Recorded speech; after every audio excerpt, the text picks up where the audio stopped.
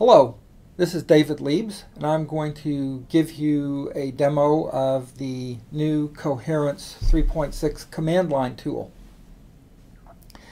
And before I get started, I want to make a point that all Coherence users should really know. We ship Coherence with a number of shell scripts in the bin directory, and I think you should take those as examples, take them and make copies of them and make them your own. That is the first thing I do.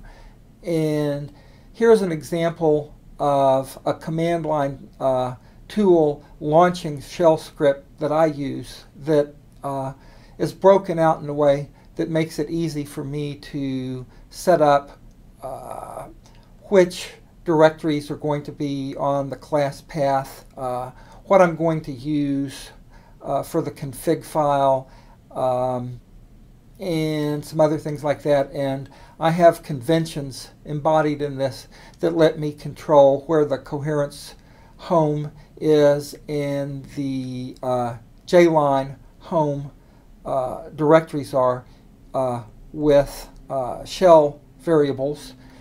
And this just makes it very, very easy for me to work with it. Likewise, I also just have my own little launcher things on my Mac that lets me just double-click and crank up a cache server, and double-click and crank up my command line tool.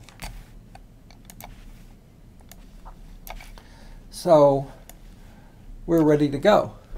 Now, before we get going, one of my motivations in building the command line tool was to try and build a tool that lets developers and administrators do simple things on a cache or test out a cache and not have to go off and write one-off Java classes to do some work.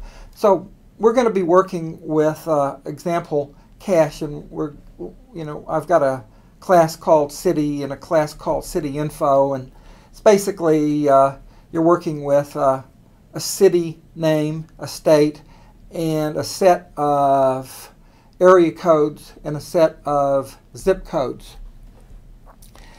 And to work with this, I used Mathematica and wrote some code that used Wolfram Alpha's curated data and sucked out information about cities that are of a size over 100,000 people and yanked out zip codes and area codes and that, and then generated myself a whole slew of insert statements, which you can see here. So what we're going to do is we're going to start off and make a cache, and then we're going to load that data in. So the way you do that is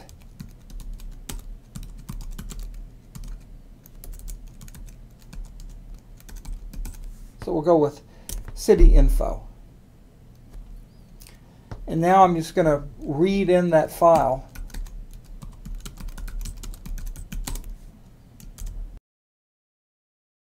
Hopefully it read it, and we can start querying it now.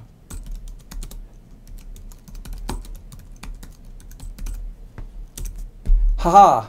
It just spewed a bunch of stuff at us. So now we can poke around and see what the query language can do a little bit.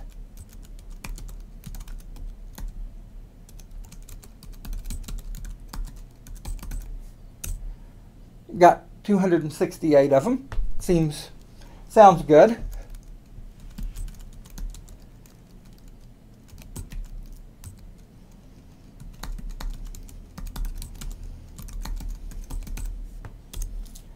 And there they are. Once again, looks good. Now, the SQL syntax is overloaded a bit because rather than being a database, Coherence is an interface onto maps. So that's key value pairs. So we actually have a little bit extended syntax here. So I can say select key from city info. The insert statement, let's look at that again real quick.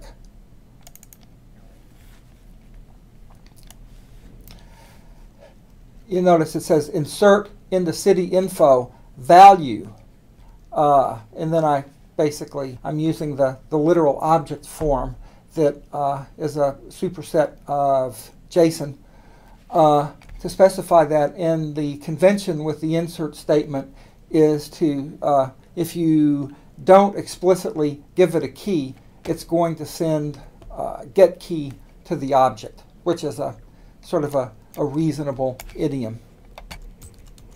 We can select, let's say, zip codes. City info where name equal Dallas. And there we have it, the zip codes in Dallas. Well, let's select name from city info where, let's see, zip code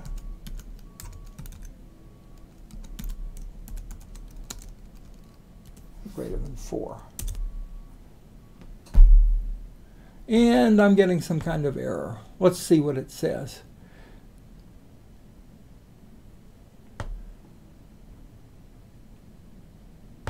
It's a mistake.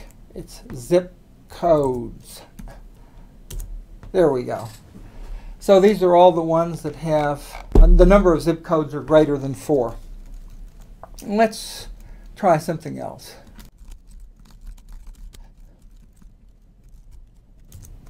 We've got something in the cache that isn't right. So let's just make those go away.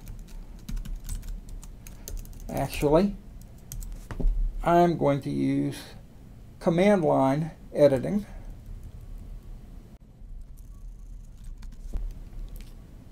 Is that what we want to do? Yeah, it's cheap. Let's do it anyway. There we go. So we seem to have fixed the cache. Let's just do a couple more queries and see what's going on.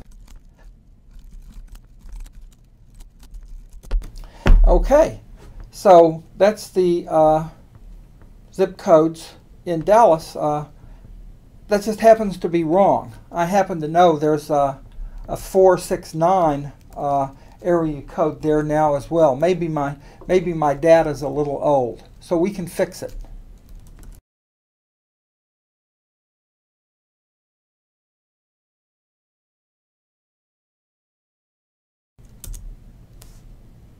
Okay. And there we go. All good. So anyway, that gives you just a quick taste of using the new Coherence command line tool. There's a lot of commands in there, and you can find out the details with help. And it babbles on at length. You'll notice there's an interesting set of commands for kicking it off on the command line, so you can arrange to either execute commands and then immediately quit. You can load the contents of files, and the files can be any of the legal Coherence query commands, and etc., etc. Read about it at your leisure.